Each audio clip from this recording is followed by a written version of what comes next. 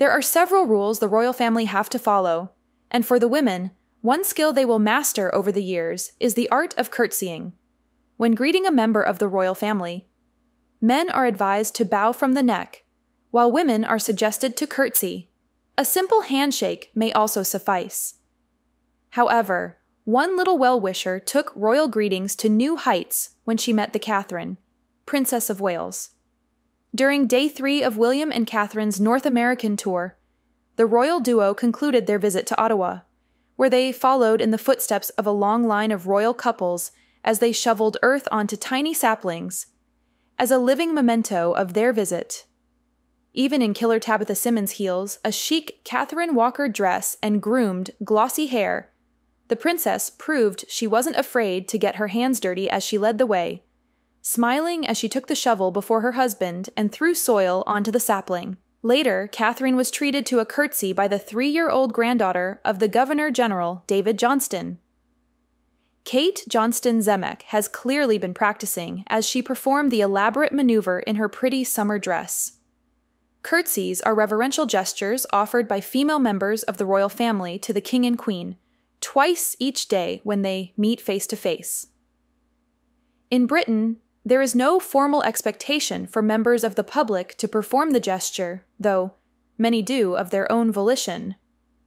For her choice this time, from a diplomatic perspective, wearing a French-born designer was very savvy, as Catherine and William headed to Montreal, the location where the couple was most likely to encounter protesters opposed to the monarchy. From a symbolic standpoint, her dress was a lovely choice, as there are multiple family ties to the designer, who died last year after battling cancer. During the tree planting ceremony, the prince and princess brought joy and comfort to a cancer victim who was recently told he had only 12 weeks to live. In scenes that brought back memories of the prince's mother, Diana, the royal newlyweds bent down to speak to wheelchair-bound Terry Joyce, a former computer expert from Ottawa.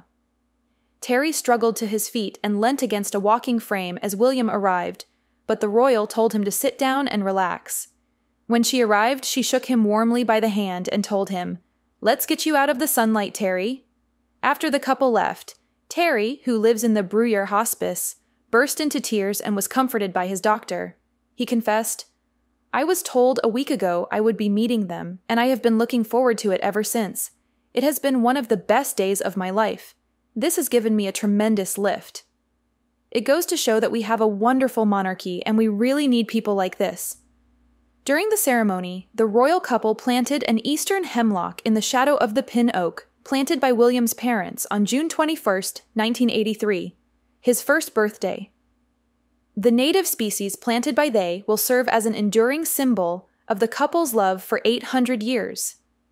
More than 120 commemorative trees grace the grounds of Rideau Hall. William took a deep breath and looked deep in thought as he was shown the plaque bearing his late mother's name. Later, the couple met newlyweds, who married on the same day as them, April 29th this year, as well as couples celebrating their 50th, 60th, and even 70th wedding anniversaries. Catherine smiled as Adrienne Charlebois, celebrating 50 years of marriage to her husband Denny, told the Royale, "I hope you will be as fortunate as we have been in our marriage." The royal couple looked at each other and replied, "We hope so too."